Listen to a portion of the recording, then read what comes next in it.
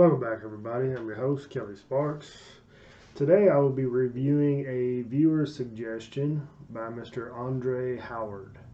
This will be the Balvenie Double Wood 12-year-old. So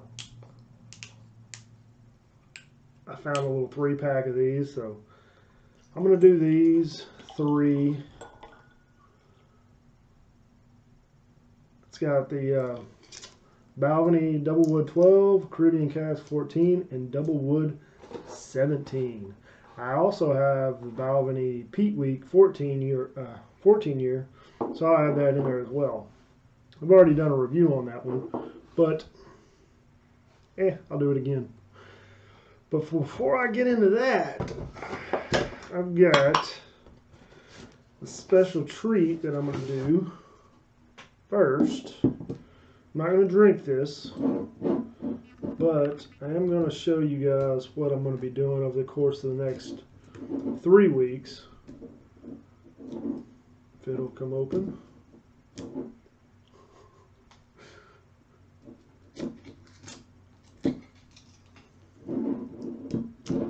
Should have done this beforehand like somebody else suggested. So, what I got here, a bottle of Lefroy 10-year-old, obviously you can see that. But I also found these. They're called Whiskey Elements, signature flavor, 100% natural, better whiskey in 24 hours. On the back it recommends not to leave it in there more than 3 weeks for whatever reasons. So it says it's it'll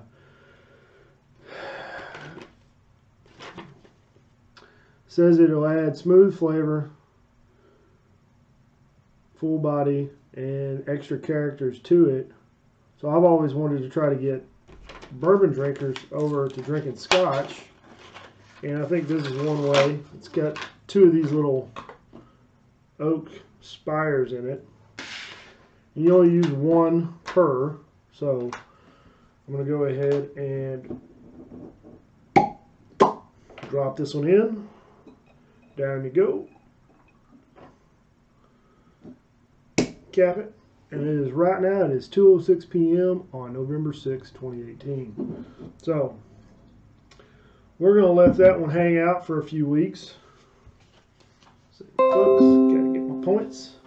Let that one hang out for a few weeks and see what happens to it. And we might just do a little tasting on it weekly and see what kind of changes we get. I'll end up picking up another bottle of Lefroy 10 so we can do a comparison. So I've done that in the past, but why not do it again? Somebody just commented, should have called it proper 10 because he couldn't make it to the 12th round. They're still commenting on that proper number 12 video. It's hilarious. Alright, so I'm going to go ahead and read off from the Balvenie website. 2018 marks the 25th anniversary of the Balvenie Doublewood, aged 12 years. This milestone is not only a testament to the craftsmen who have dedicated their working lives to making Balvenie the handcrafted way, but to the skill of our malt master, who throughout his 55-year career, it's pretty awesome, has changed the face of Scotch. Work which earned him an MBE in 2016. So, Doublewood 12 was launched in 1993 using a process designed by our malt master David Stewart in 1982, now commonly known as wood finishing. Smells good. To make the Balvenie Doublewood, David Stewart takes whiskey that has spent at least 12 years in traditional whiskey casks, American oak ex-bourbon barrels and hogsheads, and moves it to Spanish oak ex-oloroso sherry casks for an additional 9 months.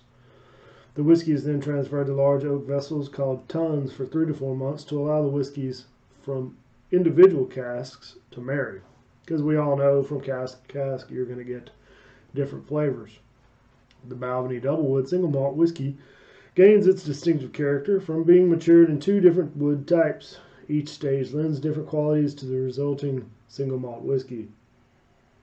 It really does smell good. The traditional casks soften and add delicate character. The sherry wood brings depth and fullness of flavor, and the final few months in our tuns allow the whiskeys to marry harmoniously. So, on the nose, it's very sweet. A little bit of fruit, more than likely from the sherry. touch of leather. It smells really good.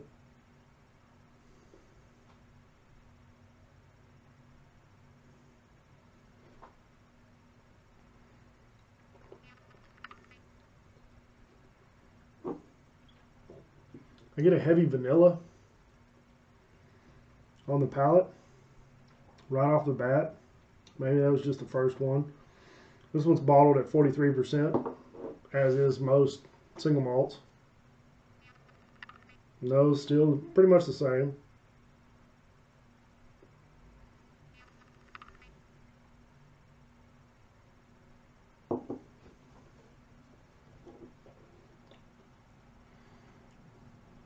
I immediately get the sherry on that second one. Got some fruity notes, a little bit of oak on the back end, maybe a touch of cinnamon.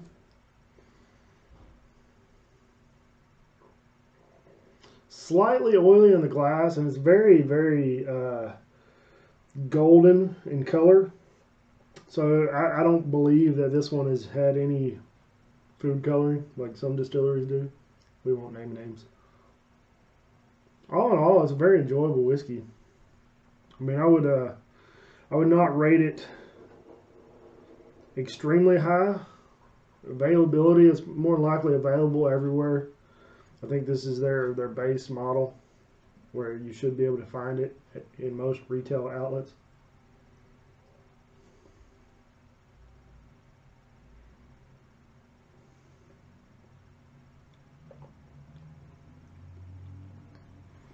Yeah, it's just so heavy with the sherry. Or at least that's what I'm getting.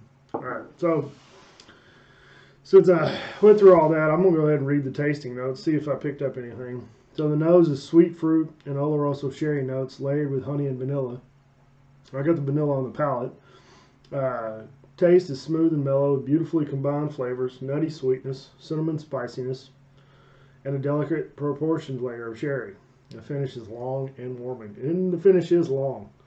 So, long and strong. I get like a soapiness to it on this last nosing. And that might just be the barley. With me, there's a common theme with single malts. And specifically single malts from specific areas. Like it has a waxy nose, like a waxy almost soapiness to it. Yeah.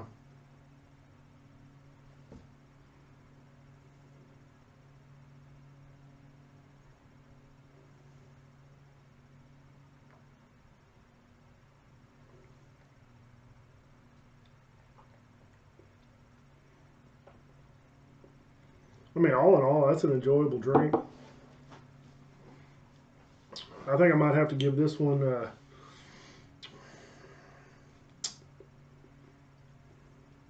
I'm kind of sitting between a 7.5 and an 8. So I'm gonna have to start breaking it down. I might have to go to a 100-point scale, like the other whiskey channels. So I'm gonna go with a 7.7. We'll keep to the points, but I'm thinking like this is almost an 8, depending on the weather and what you ate prior. It could push it over or push it under. So this is just a nice little. I feel like this would be a springtime scotch with as light and as floral and fruity as it is. So I recommend it. Pick it up, check it out. Let me know what you think. I think it's good. On the box, I wasn't reading it, I promise. I'm going to go ahead and full closure here. It says Doublewood 12, smooth and mellow with nutty sweetness, cinnamon spiciness, and a delicately proportioned layer of sherry. So it's got that stuff on the side. And by the way, I know some of you might ask, well, what happened to the Peat Week from Douglas Lane? Well, it's coming up. Someone asked me to hold off. They're going to be coming into town later this week. And they've asked to review it with me. So I'm going to respect their wishes. And we'll more than likely post that one on Friday or Saturday. So But I think that's all I got with this one. It's a solid Scotch. Tastes great in your mouth. Scotchy, Scotch, Scotch. So don't forget to check out Beer Idiots podcast. We'll have a new episode coming out this coming Sunday. We just released episode 25. It's ridiculous. We talk about a lot of the comments that were posted on the Proper Number 12 video. So we get a good laugh out of that. Don't forget, check out my page, Son of Thor 3, if you want to send me a personal message and request something. That's probably the easiest way to do it. Some of these comments get lost. Also, please check out my Patreon. If anything might fit your budget, you can help out. I'd appreciate it greatly. Hopefully one day I can make this channel into something great, and we'll go from there. So that's all I got, folks. Like always, drink some whiskey, share it with your friends and family, and have a nice day. Cheers.